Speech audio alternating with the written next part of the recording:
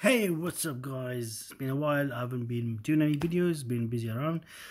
So apparently you might see this problem where you try to install the new updates for your Windows and it just fails, and it just goes and goes and goes for for a while, and then comes back, says failure configuration, Windows update retrieving changes.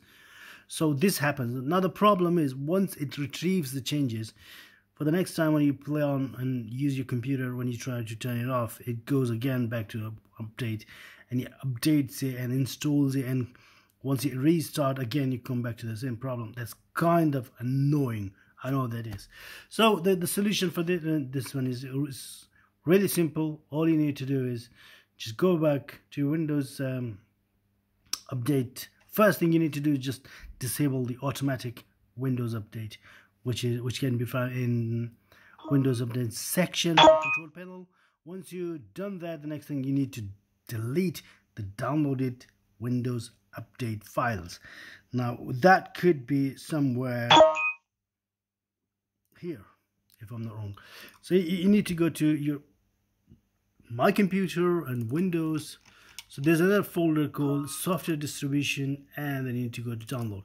Now these are the folder that's been downloaded to be installed, and this is your system is failing. So what we're gonna do is we're gonna just go delete it, get rid of them.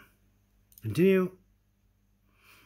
Once you delete this and turn off the Windows update, like the auto Windows update, you'll probably you should be okay. And if you really wanted to update your Windows, next thing you need to do is go to Microsoft.com and choose your operating system and download the update files from there manually. Once you downloaded them, and just install them and restart it, and you should be good to go.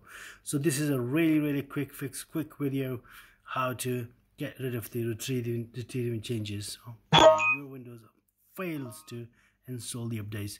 So thumbs up guys, share, like and subscribe. I'll see you around. Take care. Bye.